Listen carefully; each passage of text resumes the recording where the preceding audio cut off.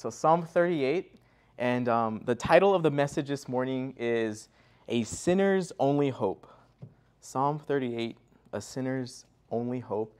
So before I get into the study this morning, let me go ahead and open up in another word of prayer, and then we'll look at this together this morning. Well, Heavenly Father, we thank you so much once again for this time, for this privilege, Lord, this honor to come here together as brothers and sisters in Christ, Lord, to hear from you, Lord, to worship you, to seek your face.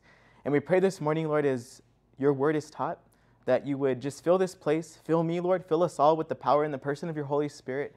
Help us to have understanding, Lord God. And we just pray, Lord, that you continue to just have your way in this church, have your way in this place, Lord. And help us, Lord, just help us to leave different, as Pastor Angel prayed earlier. Help us to leave different from how we came in here this morning. Whatever distractions we have, whatever speed bumps are in the way, Lord, that we would just put those at your feet, that you would remove those, Lord, that we would just focus on you. We thank you once again for the privilege of knowing you and just for the privilege of coming here together to study your word together as brothers and sisters in Christ, Lord. We love you, we praise you, we ask all these things, we pray all these things in Jesus' name. Amen. All right, so Psalm 38. And as we read this psalm this morning, as we go through this together, what we're going to notice, what we're going to realize is that this psalm is filled with a lot of pain and a lot of darkness, as David feels the heaviness and the guilt of his sin, both physically and mentally. And this psalm is very similar, very reminiscent to Psalm 70. There in Psalm 70, we see a prayer for deliverance. And this psalm here, Psalm 38, is known as one of the penitential psalms. And a penitential psalm is basically a psalm where the psalmist feels the sorrow and the regret for their actions.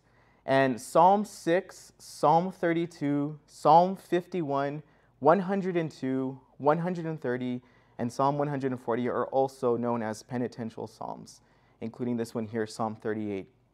Now, as far as the occasion in David's life that this psalm is referring to, many scholars guess at the time. They really don't know for sure whether David is speaking of the time when he had that adulterous, sinful act with Bathsheba, or maybe it was during another time in his life.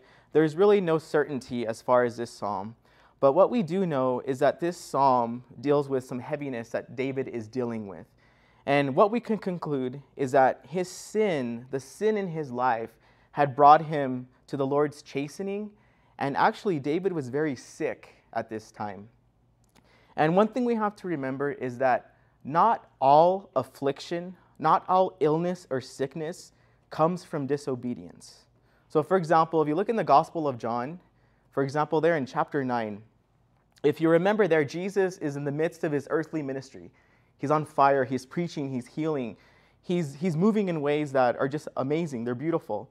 But there, if you remember, he performs his sixth miracle, okay? He heals a man that was born blind. And his disciples ask him, who had sinned for this guy to be blind or to be born blind? And Jesus tells them, neither him nor his parents had sinned, but rather this came about so that God's works might be displayed in him. However, on the other end of the spectrum, physical troubles and illness can be a consequence to our sins. And in fact, if you look in the Gospel of John, chapter 5, there, Jesus performs his third earthly miracle. If you remember there, at the pool called Bethesda, he heals a man that had been disabled for 38 years. And if you remember, he tells the man, he says, "See, you are well. Do not sin anymore so that something worse doesn't happen to you." But what we know about David this morning is that he was well aware of his sin, and he wanted God to remember him and to deliver him, to grant him forgiveness, and to grant him healing. And, David is in such bad shape because of his sin, and he just wants relief right away from all of this horribleness. And when you think about sin, sin is just this loathsome, horrible disease. And when you think about it, sin, when we allow it to come into our lives and let it sit there, it spreads like a wildfire and it festers. It's a horrible thing. And what we see with David, in addition to this illness and all these things that he's dealing with, he also is isolated. He's shunned from his friends. They abandon him. And his enemies try to wipe him out in the process as well. So what we will see today through this psalm is that when God's people suffer the consequences of their sin and they feel the chastening hand of God, they can either, number one, focus on themselves and experience sin's painfulness. They can, number two, focus on the people around them and experience sin's loneliness. Or thirdly, they can focus on the Lord and experience sin's forgiveness. And what we will see through David is that he goes through this process, and ultimately he puts the focus on the Lord and sin's forgiveness.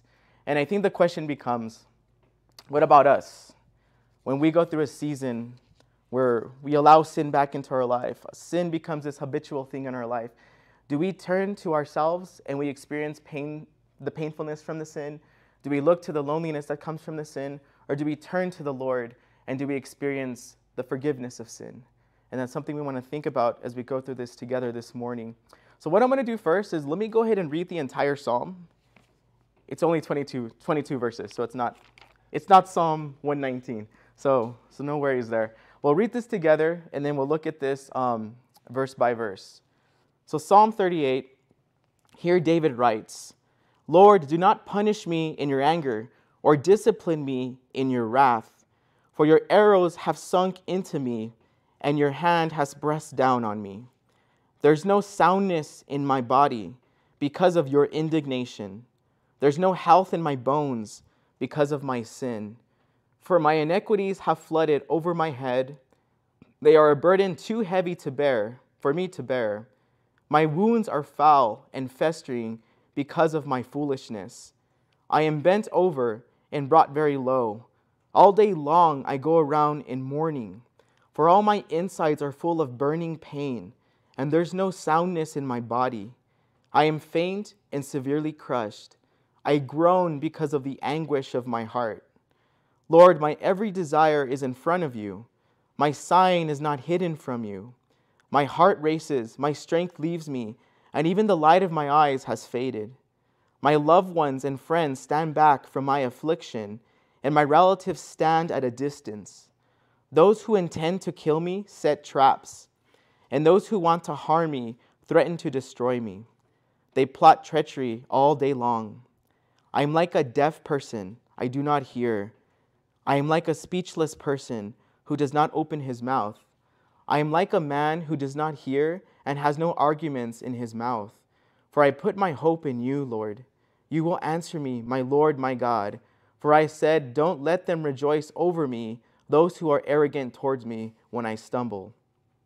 For I am about to fall, and my pain is constantly with me. So I confess my iniquity. I am anxious because of my sin. But my enemies are vigorous and powerful. Many hate me for no reason. Those who repay evil for good attack me for pursuing good. Lord, do not abandon me. My God, do not be far from me. Hurry to help me, my Lord, my salvation." Amen. So this morning, the first thing we're going to realize or witness here in this psalm, number one, is the depth of David's troubles. Okay, the depth of David's troubles. And that'll be the first 14 verses, and we'll break it down into small sections here. But the first thing that we notice here as we read the psalm in the first two verses is that David is pierced by God's displeasure. So once again, here David declares, he says, "Lord, do not punish me in your anger, or discipline me in your wrath. For your arrows have sunk into me, and your hand has pressed down on me." So notice here that David opens by addressing the Lord directly here. And the Hebrew word used here for the Lord is Jehovah. And what we see is that even though David sensed the Lord's wrath and the Lord's anger towards him because of his sin, he didn't turn from the Lord, but rather he looked to the Lord. And if you look here in the second part of verse 1, actually it's in the first part and the second part of verse 1, we see that David believes that the Lord is doing two things here. Number one, that he's punishing or rebuking him. And number two, that he is disciplining or chastening him. And when you think about the Lord, you think about a loving father. That's exactly what a loving father does, right? If you look in the Proverbs chapter 3, there in verse 11, it says there, "Do not despise the Lord's instruction, my son, and do not loathe his discipline. For the Lord disciplines the one he loves, just as a father disciplines the son in whom he delights." And furthermore, if you remember a few weeks ago, Pastor Angel talked about this there in chapter 12 of Hebrews, in those first 11 verses, and the benefits of discipline and chastening and correcting. Those are things that a heavenly Father, a loving Father does. And this is exactly what we see happening with David this morning in this psalm. But if you look in the second verse, notice he says, "For your arrows have sunk into me, and your hand has pressed down on me." So what we see here is David is painting this picture of how he deeply felt the displeasure of the Lord. And if you notice here, he talks about the Lord's arrows sinking into him. And this is likely referring to the acute pains that he was feeling because of his sin. Right? Every one of these arrows was an indication of those pains that he was feeling in his body. And then he says that the Lord's hand, right, was pressing down on him. Right? Pressing down on me is what he says here. And when you think about what we're reading here, and as we go through this morning, we're going to see that as we go along this psalm, the depths of David's sin and how the depth of that sin is actually causing all of this pain to him. And because of this, he's expressing this agony and all this distress, all because of his sin. But what's interesting here is if you think about our Lord Jesus Christ, and you think about the agony and the pain that he faced, not because of his sin, but because of all of our sin, you can kind of get a picture of what David's describing here when he went to the cross, right? When Jesus went to the cross. And I love how Horn puts this. He says, "The holy Jesus at the time of his passion received these arrows and sustained this weight for the sins of the whole world."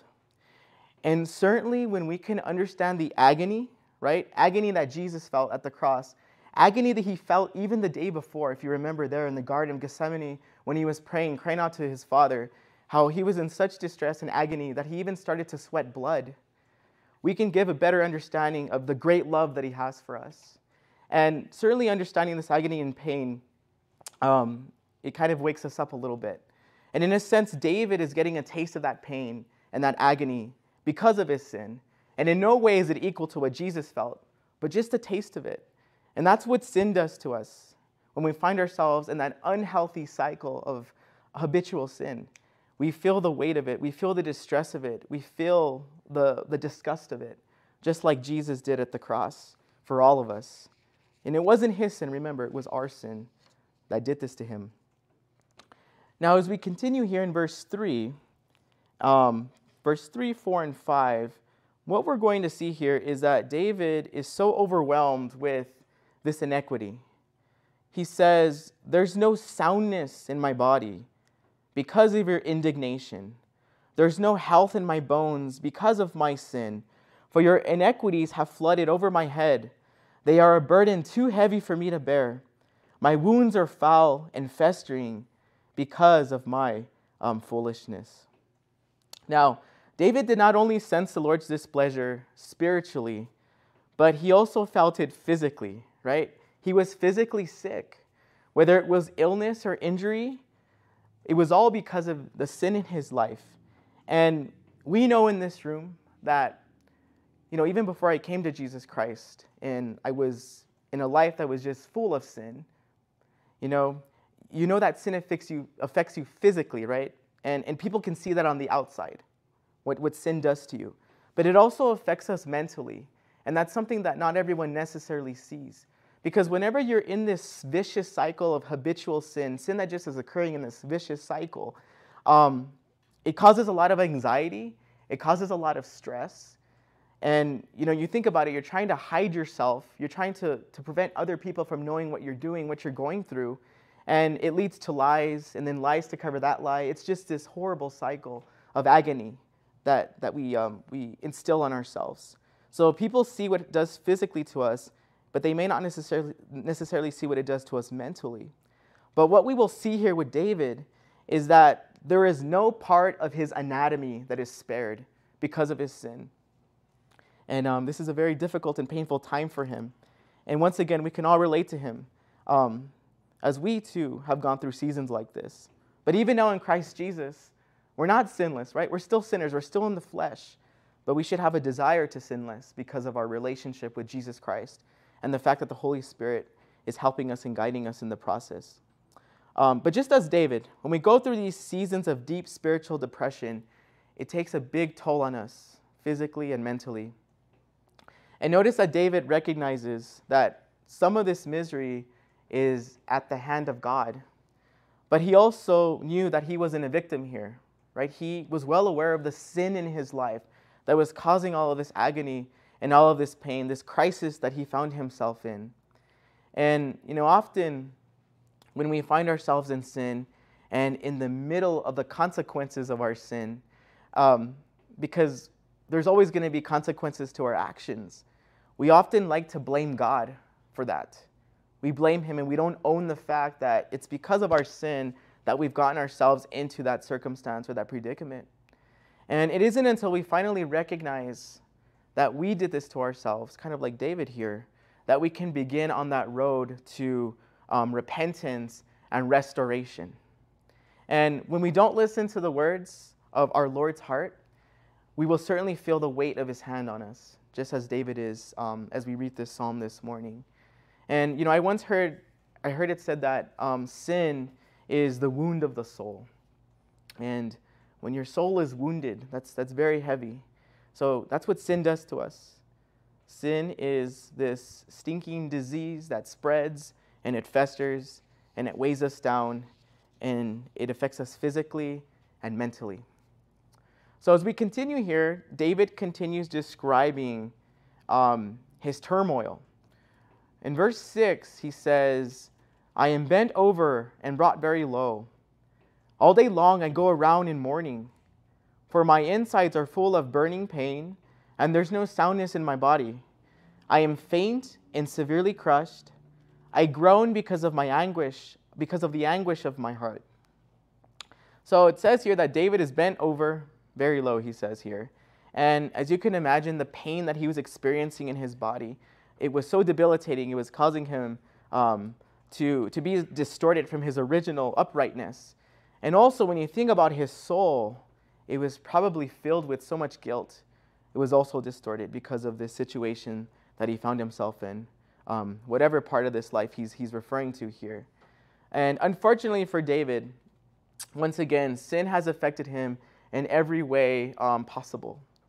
And in fact, if you look in verse 5, which was in the section before this, he kind of describes the wounds that he had, right? That they were festering. And once again, when we allow sin to take root in our lives, we let it sit there, it starts to spread like a forest fire, and it begins to fester. It begins to rot us from the inside out. And here, David is so depressed. He's listing all these bodily afflictions, right? He talks about his insides, that they're full of burning pain.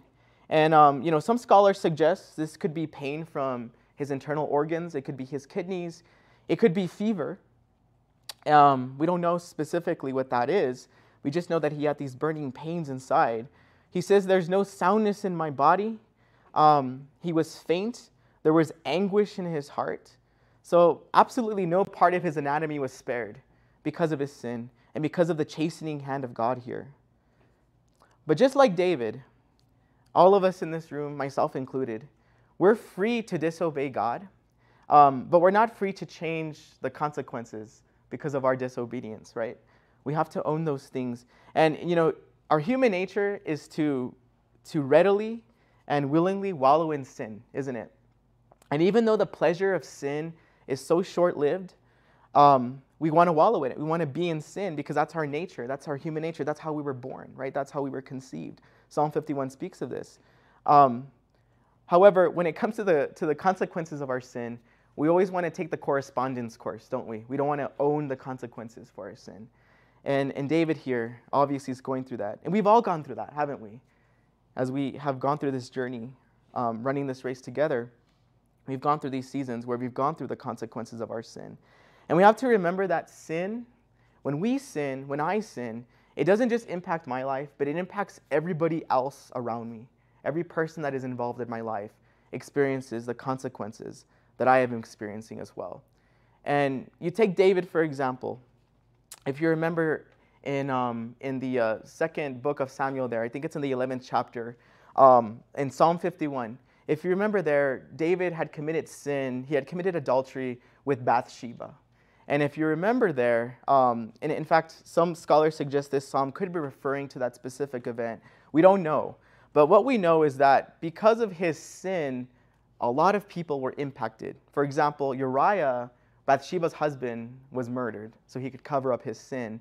The child that was to be birthed due to this adulterous act also died. So everyone suffered the consequences of this sin that David engaged in. A sin that was so short-lived, but had some repercussions that were so long-lived. And that's something that we have to be aware of.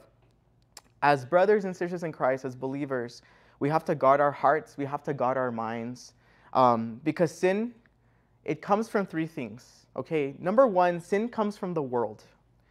James 4:4 tells us, "You adulterous people, don't you know that friendship with the world is hostility toward God? So whoever wants to be the friend of the world becomes the enemy of God." And when you think about the world right now around us, and the divisiveness, and whether you're on the left, you're on the right, you're on the top, you're on the bottom, whatever, you think about social media, you think about mainstream culture, everything that is happening, it can suck us in and distract us from God. And we can wallow in that, and then that becomes sin as we distance ourselves from the Lord. So we have to be very careful with that. Secondly, sin comes from the devil himself. 1 Peter 5 verse 8 tells us, "Be sober-minded, be alert. Your adversary, the devil, is prowling around like a roaring lion, looking for anyone he can devour." And then, of course, if you remember in the Gospels, for example, in the Gospel of Matthew, chapter 4 there, remember there, the enemy, he tempted Jesus 3 times, right?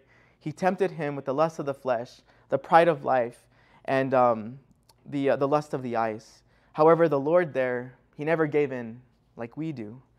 So the enemy comes, we know, to steal, to kill, and to destroy. Thirdly, sin comes from our own desires, right? James chapter 1, verse 14 tells us, "But each person is tempted when he's drawn away and enticed by his own desire. Then after desire has conceived, it gives birth to sin, and when sin is fully grown, it gives birth to death."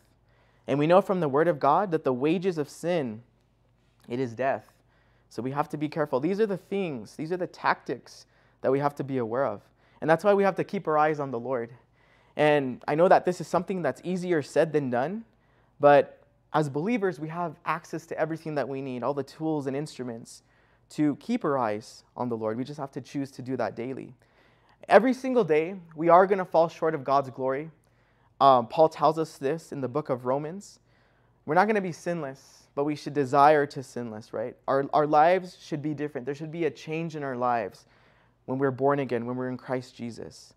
And every day, we have to choose to walk in that victory, a victory that we have. We just have to walk in it.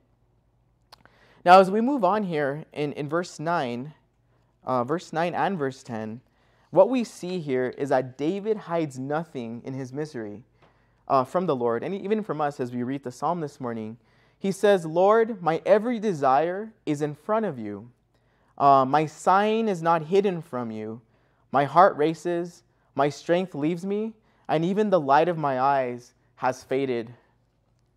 So David here, he addresses the Lord directly once again, and here he's actually using a different Hebrew word for Lord. It's Adonai, which is master. And here we see David's transparency.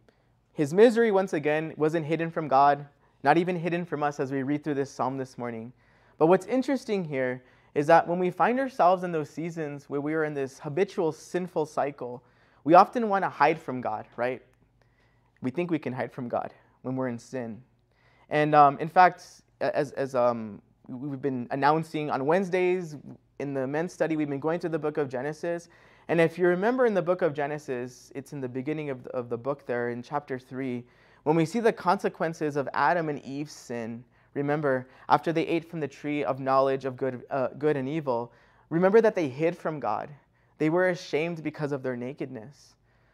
But in this case, David chooses to be transparent and upfront with the Lord as he's sharing these agonies and these pains and these difficulties directly with the Lord. And he's hiding nothing from him. And this is exactly how we need to be, coming boldly to the throne of grace, bringing all of our anxieties, all of our worries, everything to the Lord, asking for mercy, asking for his grace, taking our minds off of the suffering and putting it back on the Lord.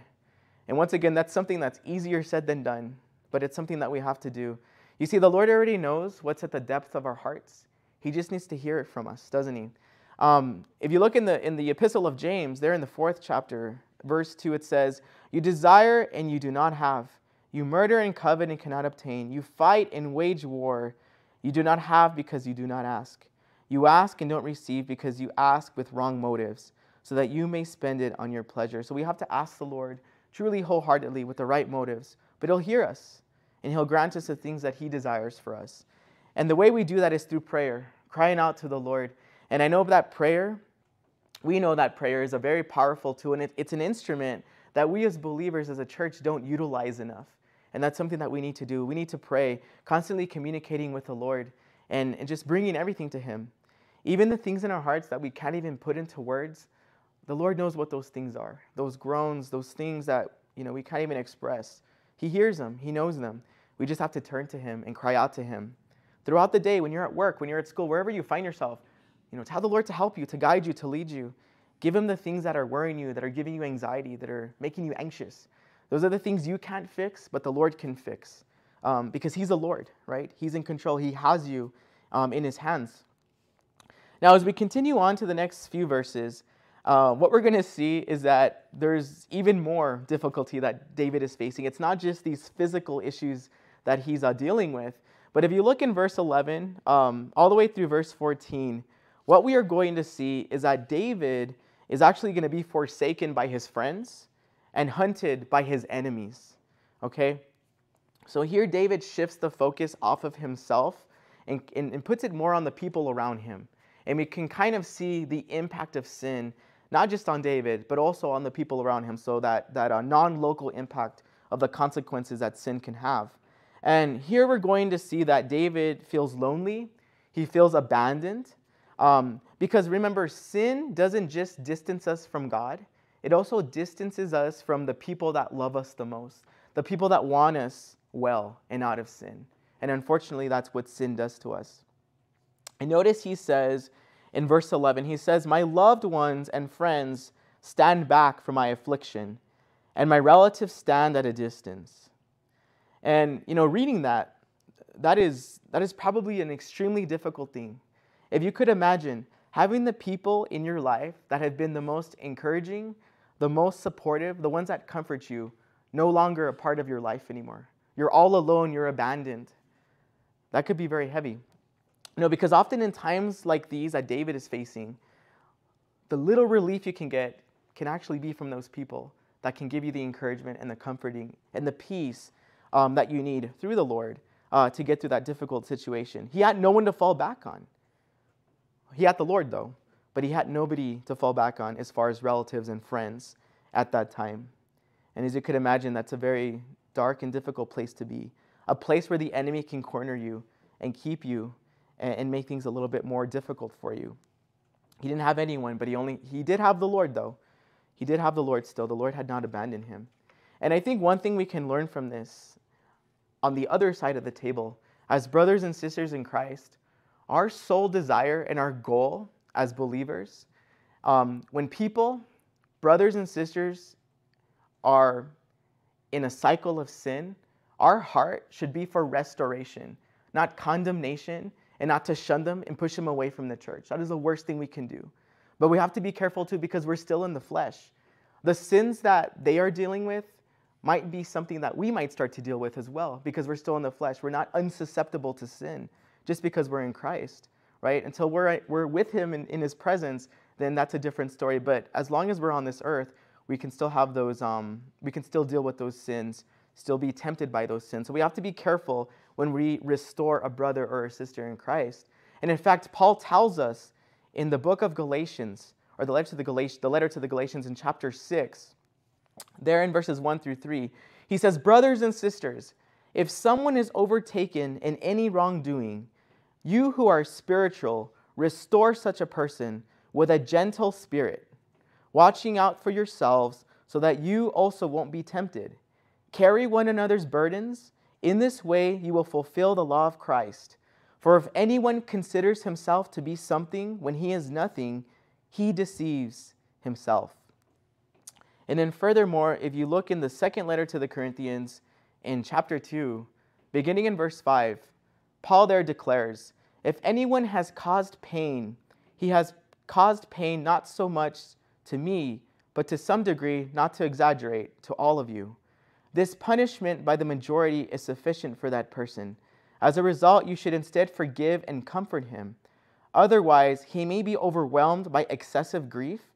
Therefore, I urge you to reaffirm your love to him.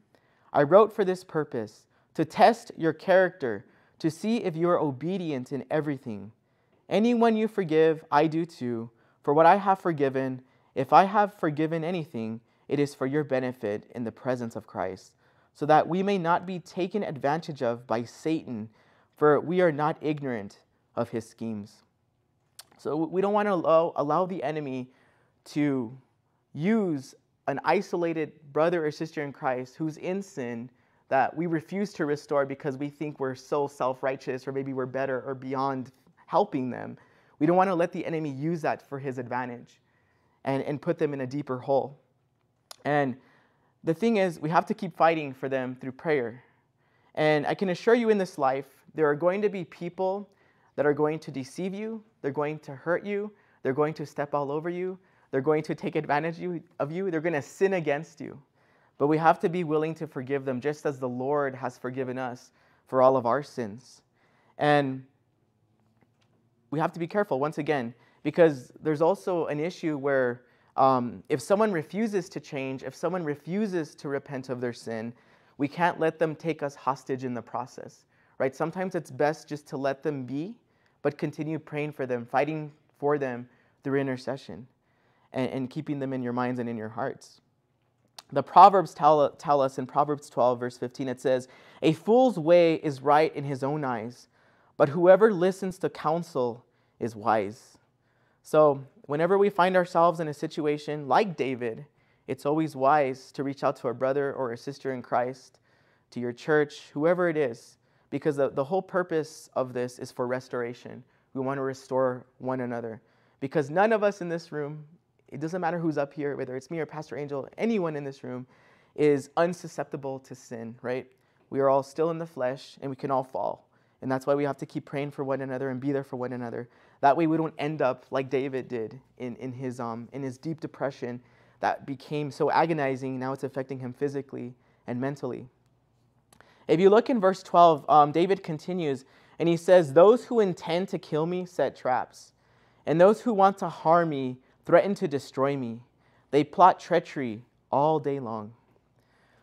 So, to add insult to injury, in addition to being abandoned by those that he loved the most, that were close to him, now he was facing the determination of his enemies, right? And they were constantly plotting to destroy him, is what he says here. And the truth of the matter is, we cannot have true peace unless we are reconciled with God.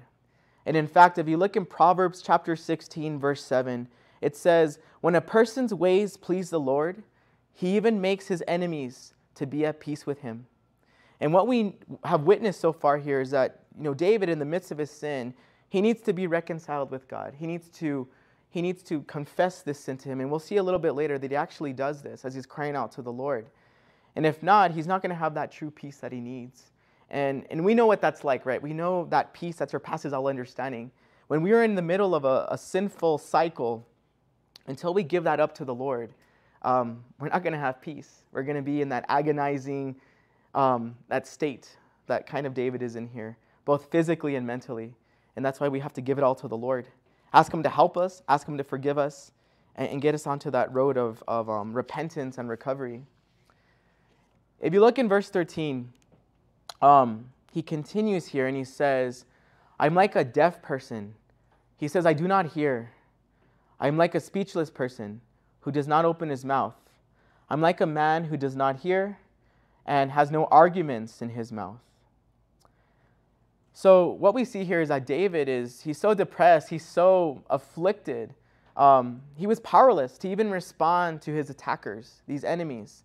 And that's what sin does to us, right? It's completely debilitating. It's a debilitating thing. It's a terrible thing. And just like David, when we get to that point where we're unable to defend ourselves, we're at the bottom of the barrel, only then do we finally realize that all we need is God. And God's always there.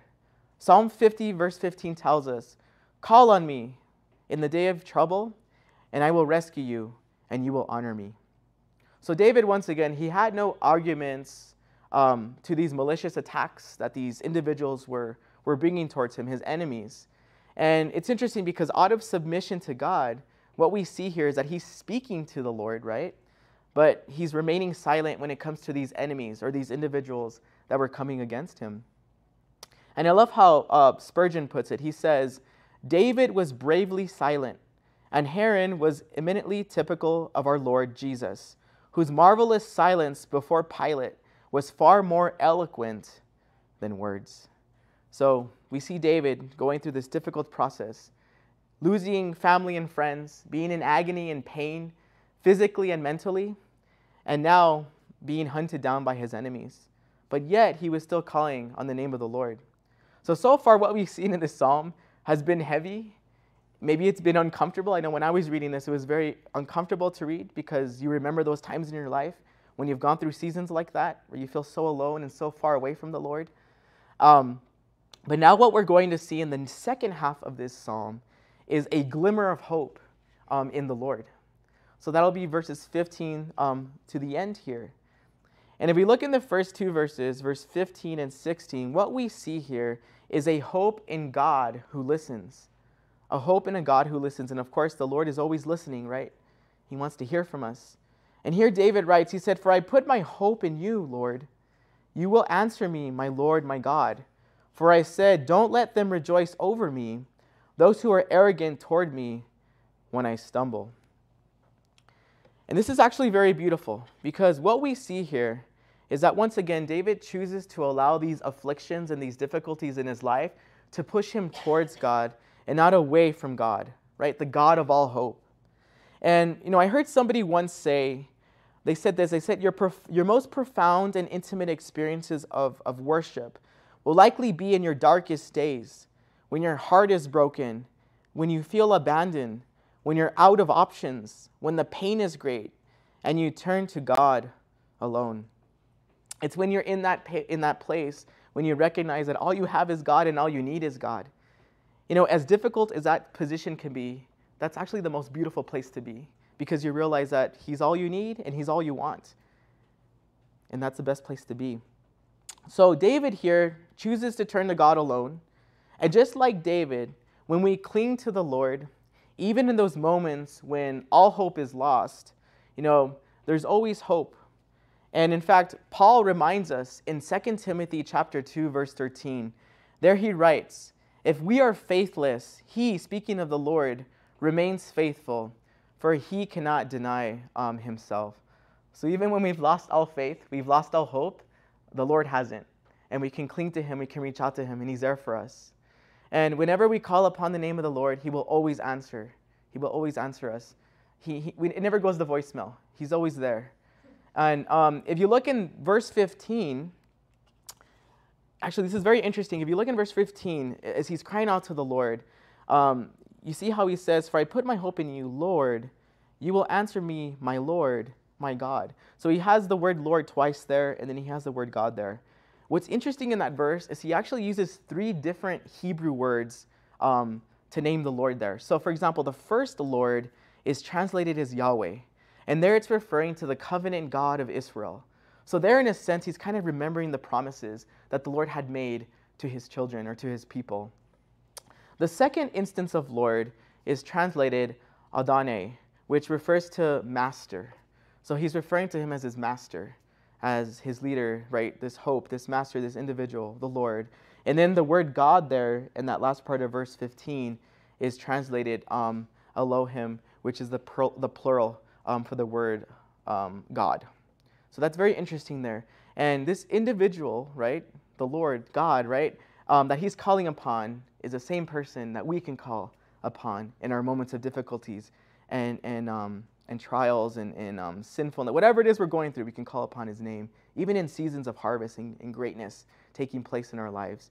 But what we see here is that David calls out to the Lord, not only because of his suffering, but he didn't want his adversaries to rejoice over him as well, right? And when they slandered David's name, his enemies, as they were going against him, they were also slandering the name of the Lord.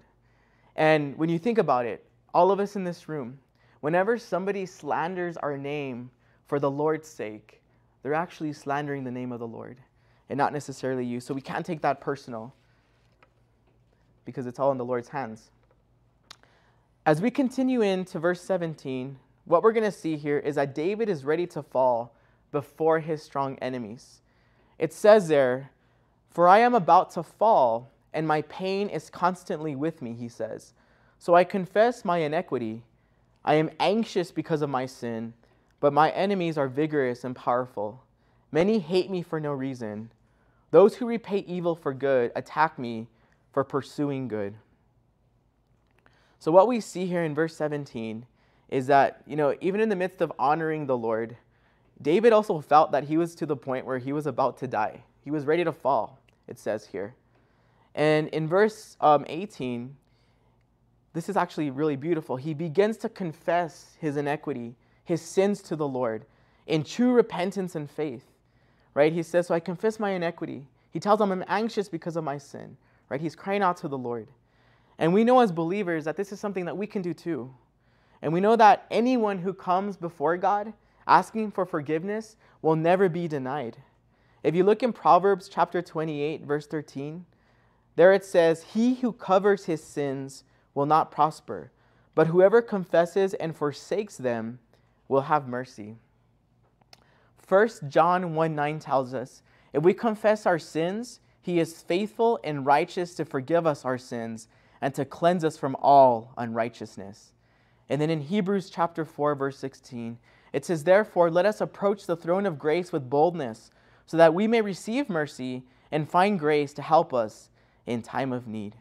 And, the Lord is always waiting for us to come to him because he's so good. We serve a Lord that is so good, and we're so blessed. And of course, we know that the Lord looks at our heart in the process, right? As we come to the Lord. It can't just be our lip service. It has to be the state of our heart. And this kind of reminds me of what we read in Psalm 51. There, once again, David in a very difficult situation. In verse 16 into verse 17, he says, or he writes, "You do not want a sacrifice, or I would give it. You are not pleased with a burnt offering." He says, "A sacrifice pleasing to God is a broken spirit. You will not despise a broken and humbled heart, God." So the Lord looks at our heart, and when it comes to repentance, turning from our sin, this is something where we have to understand what that actually means, right? It's not just being sorry because you got caught or because somebody saw you doing what you weren't supposed to be doing, but truly being sorry for what you did, right? Hating sin like God hates sin, despising sin like the Lord despises sin. Because it's not until we despise sin that we're going to turn from it. Because if you don't despise it, you're going to come back to it and keep coming back to it. And we should despise sin because we know that sin grieves our Father. It grieves our Heavenly Father. We talked a little bit about this when we talked about Jesus at the beginning. Remember when he went to the cross for us, how the sin of the world grieved him and it was agonizing for him. It was a terrible thing. We think about God the Father, for example. If you go to the beginning of the Bible, there in the book of Genesis, for example, if you remember in the days of Noah, the wickedness and the sin that was occurring on the land, on the planet, he even said there in the 6th verse of the 6th chapter of Genesis that he grieved and that he regretted that he had created man or made man on earth. He was so grieved with sin. Additionally, the Holy Spirit can be grieved as well because of our sin. And when you think about the presence of God on the planet right now, it's the power in the person of the Holy Spirit, living in the church, living in you, living in me. Because God the Father and God the Son, Jesus, they're in heaven right now, right? Jesus is seated at his right hand. The book of Romans tells us in the 8th chapter. And in terms of the Holy Spirit, if you look in Ephesians chapter 4, there in the 29th verse, it says there that we can quench the Holy Spirit, right? We can grieve the Holy Spirit. If you look in 1 Thessalonians chapter 5, verse 19, there it says that we can quench the Holy Spirit. Quench is the one from 1 Thessalonians, and then grieve is the one from Ephesians. So, in other words, because the Holy Spirit lives in you, lives in me, everything that we go through, everything that we experience, the Holy Spirit's going through that with us. And he can feel that quenching and that grieving as we do when sin comes back into our lives, right?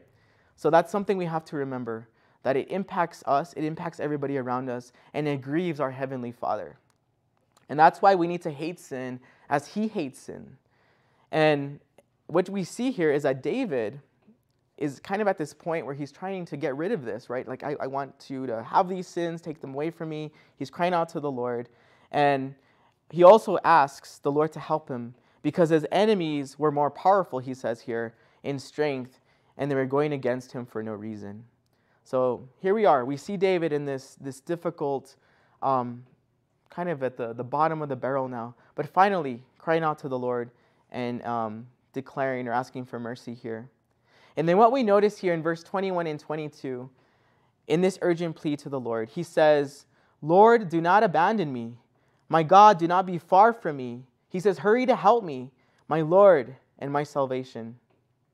So notice here he asks for three specific things, right? He has these three requests as he closes this urgent plea here. He says, do not abandon me.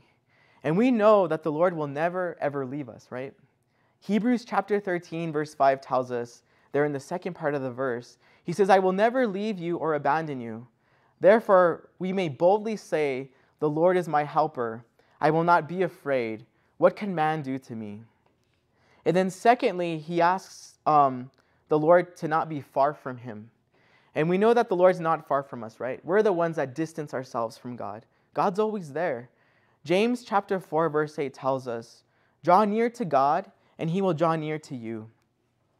And the truth of the matter is, all of us in this room, we are as close to God as we choose to be, right? And we have the Word of God, we have prayer, we have our brothers and sisters in Christ we can fellowship with, we have the power and the person of the Holy Spirit. We have everything we need to draw closer to God, to tap into the Lord, right? But often we want to tap out. We need to tap into the Lord. We have all the tools and instruments that we need to do that.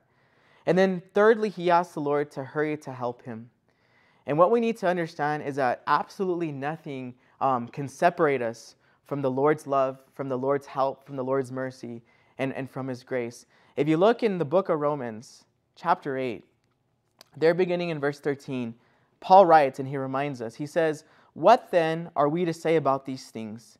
If God is for us, who is against us? He did not even spare his own son, but gave him up for us all.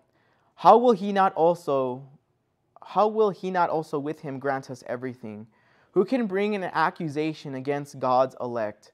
God is the one who justifies. Who is the one who condemns? Christ Jesus is the one who died, but even more has been raised. He also is at the right hand of God and intercedes for us. Who can separate us from the love of Christ? Can affliction or distress or persecution or famine or nakedness or danger or sword?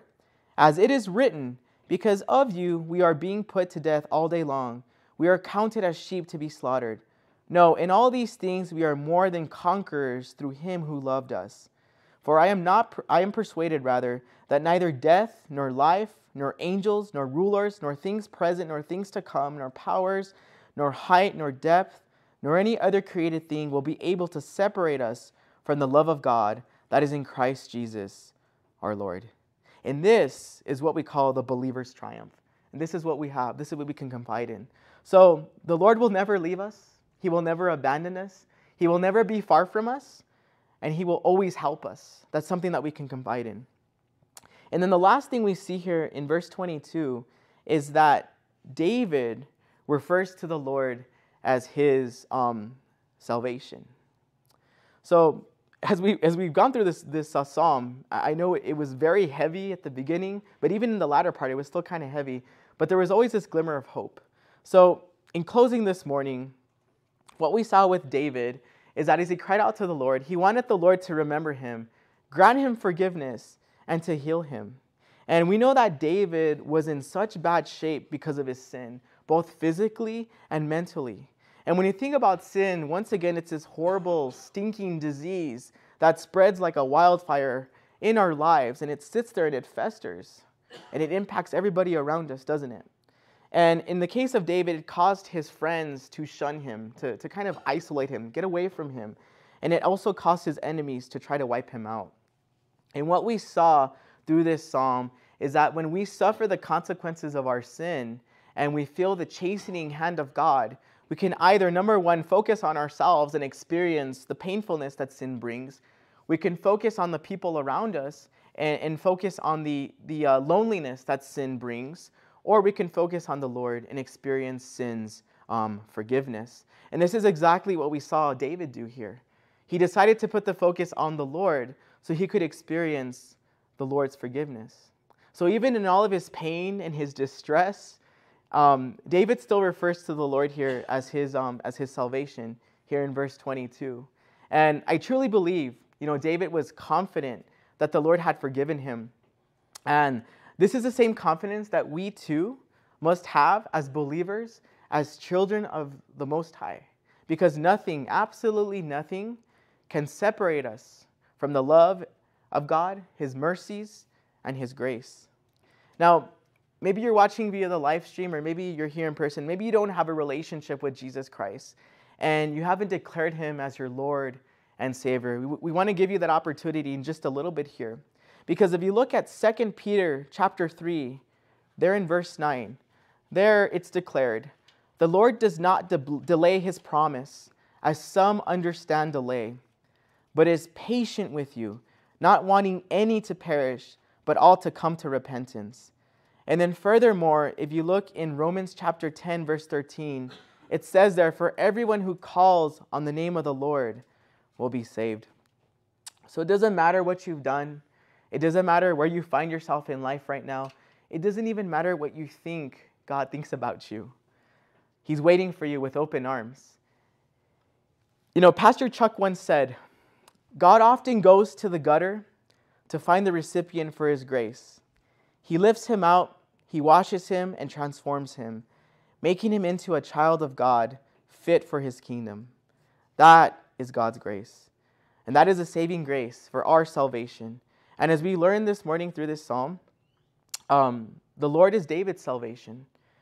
The Lord is your salvation. He's my salvation. He's everybody's salvation who calls and who will ever call upon His name. We just need to look to Him. Micah chapter 7 verse 7 declares, "But I will look to the Lord. I will wait for the God of my salvation. My God will hear me." Amen. So this morning, if you're maybe watching via the live stream, or maybe you're here in person, and you don't have a relationship with Jesus Christ, we want to give you that opportunity. And maybe you are in a vicious cycle of sin right now. Maybe you're still trying to see what the world has to offer, and that void in your life is still not being filled with whatever it is you're trying to fill that void with. And you're tired. You're tired of running. You're physically ill. You're mentally distraught. There's a lot of agony and pain in your life because of sin in your life, because of what you're looking to fill in the voids in your life. We want to offer you hope. We want to offer you a future and a loving Father that will never leave you, abandon you, and will always be there to help you. So if that's you this morning, if you would just close your eyes, bow your head, and say this prayer with me. But make sure that you're saying it with all your heart as you declare the Lord, your Savior this morning. So just repeat this after me. Well, Heavenly Father, this morning, I want to declare you as my Lord and Savior. I believe that Jesus Christ is the Son of God. I believe that Jesus died for my sins. I believe that Jesus was buried. And I believe that Jesus rose from the dead 3 days later. I recognize that I am a sinner, and please forgive me of my sins. Fill me with your Holy Spirit and use me for your glory. Amen. If you prayed that this morning, we want to welcome you to the family of Christ. And, I can assure you that there's a celebration going on in heaven on your behalf. And if you need maybe help with your next steps, more information, you need a Bible, you need someone to pray with you, you need anything, please reach out to the church. You can call us, you can email us, you can leave a comment there. You can come visit us. We meet every Sunday morning at 10 a.m. at the corner of Hondo Pass and Gateway South here in Northeast El Paso. And we just want to thank you so much for taking the time this morning to come here to worship the Lord, to hear from Him through His Word. And we're praying for you. We pray you have a blessed week. We love you, and we'll see you again soon.